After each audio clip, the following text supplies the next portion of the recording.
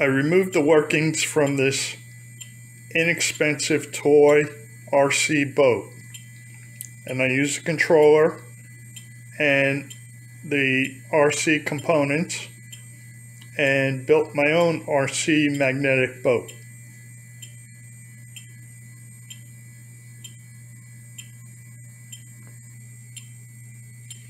Here is the RC magnetic boat and the controller, and it's pretty cool because it can be recharged and it's radio control and has a decent range.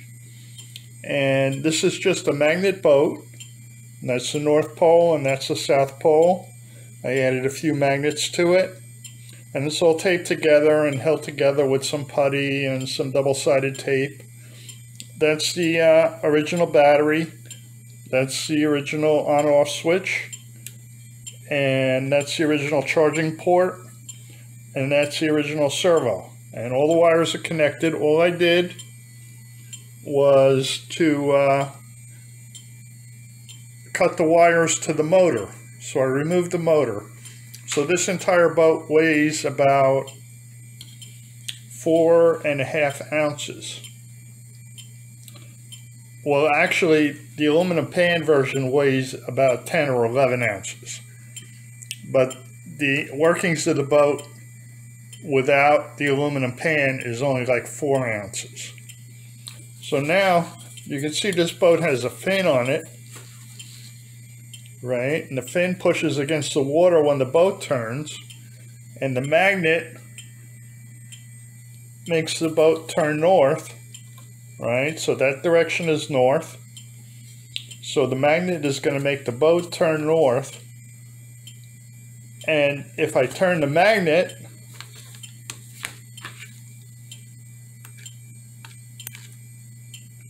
either direction it turns, it's going to make the whole boat turn to point north so that the magnet turns north. The magnet is going to draw the boat to turn accordingly so the magnet turns north.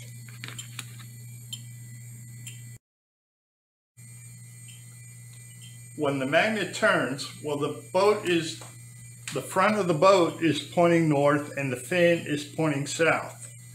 When the magnet turns from the servo turning, that will make the boat turn and push the fin.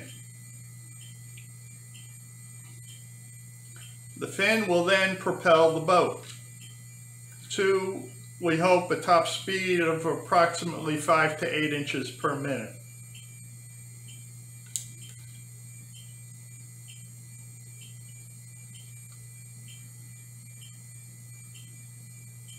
Now, the thing about a compass and why it works so well is that turning a magnet against another magnet is a factor of 3, or power of 3, or to the third power, more powerful than attracting a magnet to another magnet.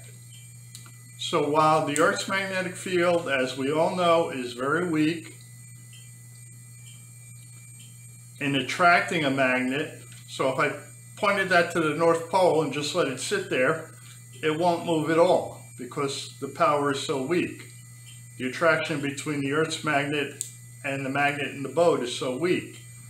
But the power to turn the magnet is a factor of 3, or the exponent 3, more than the power to attract. So it will easily turn that boat. And that's not really a big magnet comparison to the boat. That magnet only weighs maybe an ounce.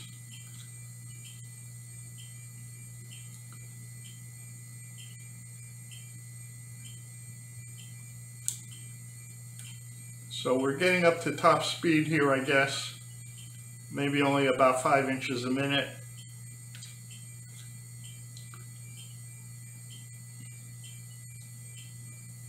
And this magnet won't make the boat go in every direction because the servo can only turn a certain amount of degrees. So the boat can only go north. If I take the magnet on in the opposite direction, the boat could only go south. If I had a magnet that could rotate 360 degrees, the boat could go in any direction. Now the fin makes this an easy concept to understand. The boat turns and the fin pushes against the water.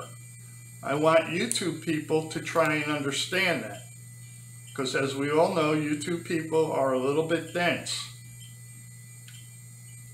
I'm only kidding about that, but we should understand that it is a pretty hard concept to get your mind around, that a magnet can propel a small boat.